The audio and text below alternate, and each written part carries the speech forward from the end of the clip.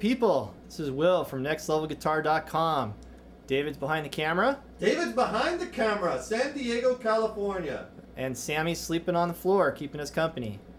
Today we're going to mix it up. Instead of showing you guitar, I brought one of my vintage amps over. We have a 60s, late 60s, tuck and roll silver sparkle custom amp. It's a transistor amp made in Chanute, Kansas in the late 60s.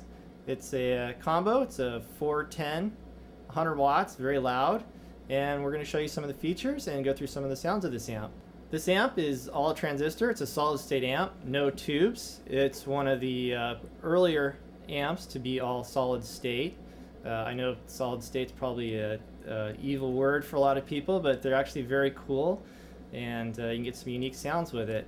Custom's making a big comeback now with new product, but their vintage stuff is known for nice, squishy, soft tuck and roll. That's what happens when you mix hot rods and music together. This one is silver sparkle. They had a lot of other different colors: blue, gold, champagne. I think there was white and a lot of black ones.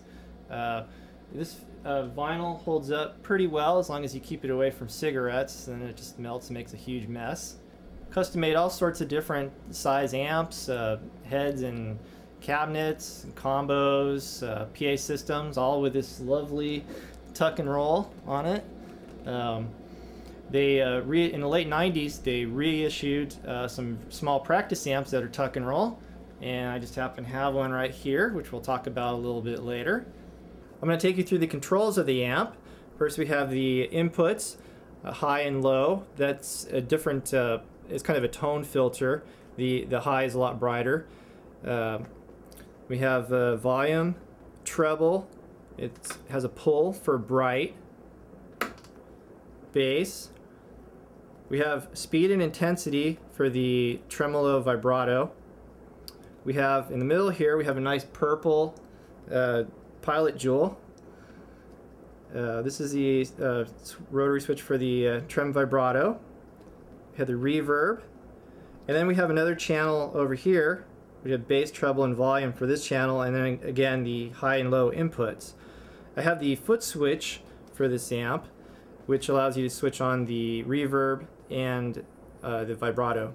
The amp has two channels. You have your effect channel, which is all your knobs from here to about here, and then you have a second clean channel on this side. The reason to have two different channels, I guess you could have an effect set up on one and use a foot switch to switch between the two, or even if you had somebody playing with you that didn't have an amp, they could plug into the other and have their own volume section. This is for channel 2. We got the volume and the treble and the bass, and then everything else is for channel 1. Here's a tight shot of the covering of the amp. You can see it's squishy. There must be some foam over there. It's held up really well. It's a good 40 years old. You can see the silver sparkle. You can see the nice way the corners put together. They put some effort into putting this together. Of course, these are American made in Kansas. We got the handle here. It's a kind of a neat detail for custom. Here's the back of the amp. You can see it's ported. Of course, it's a combo amp with 410s. You can see the silver sparkle tuck and roll. You can see we have the very long extension cord. I don't know how long this thing must be, 12 feet long.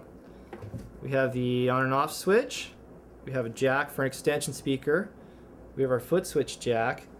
And then we have the manufacturer's plate, which says Kustom Chanute, Kansas.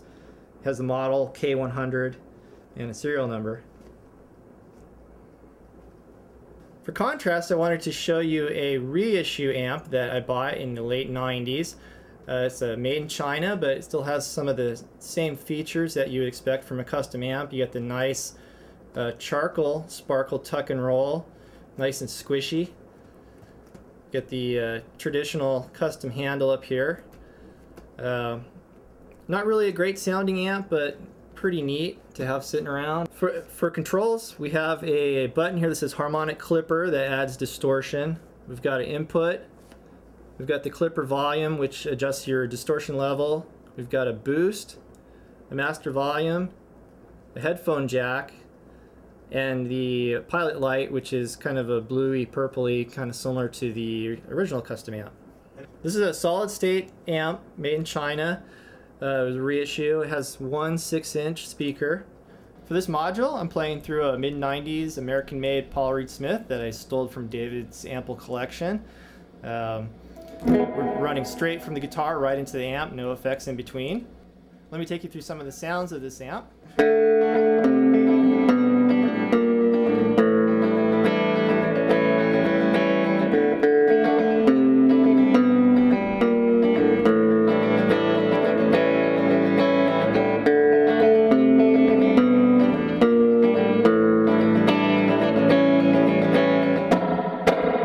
Great reverb this amp has. Nice deep reverb. I'm going to play a little bit through the neck pickup now.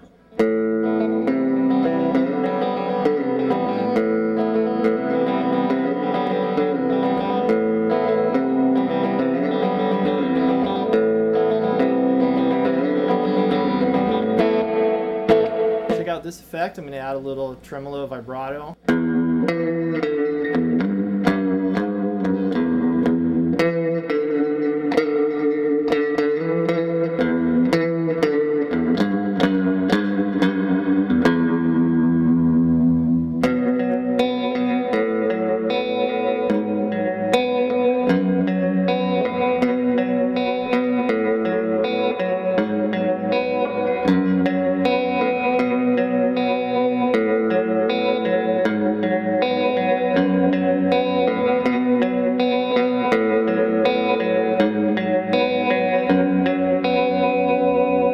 Okay, I've turned the vibrato off. I'm just going to play a little bit. You can hear the amp has a nice warm sound that you wouldn't really expect, or what you wouldn't think from a transistor amp.